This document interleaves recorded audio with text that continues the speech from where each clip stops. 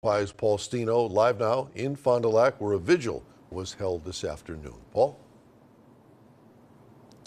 Hi, Tom and Michelle. Yeah, the Marian University community gathered at this beautiful chapel that I'm standing in right now in order to have a vigil in order to honor Johanna Schultz this afternoon. Now, friends, classmates, as well as some of her professors had an opportunity to share some of their memories of Schultz after a few opening prayers to begin the vigil. Her friends say she was always smiling and that a conversation with her could brighten up your day.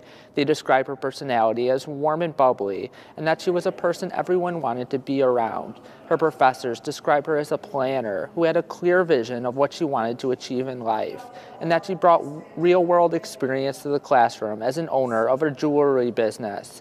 Her death has hit the Marian University community hard. To come back to class today, and it just felt like there was an immense hole there.